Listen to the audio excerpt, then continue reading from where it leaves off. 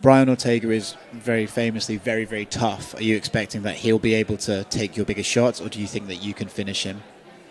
Well, I'm sure he's coming into this fight thinking that he can win, thinking that he can finish. So I'm doing the same, thinking that I can finish the fight.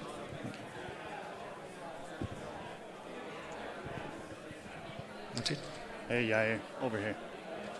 There's obviously been a long history of Latin American fighters, you guys embodying the warrior spirit. Guys like Juan Manuel Marquez, guys like Roberto Duran.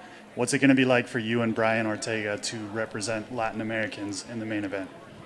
Well, as we already have done it before, we always represent the Latin American countries, Mexico specifically in this time, with the warrior spirit.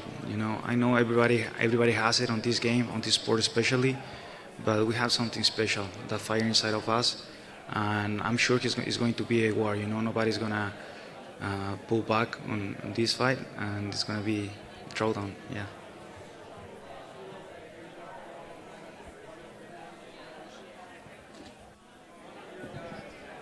Oh, I got something for you.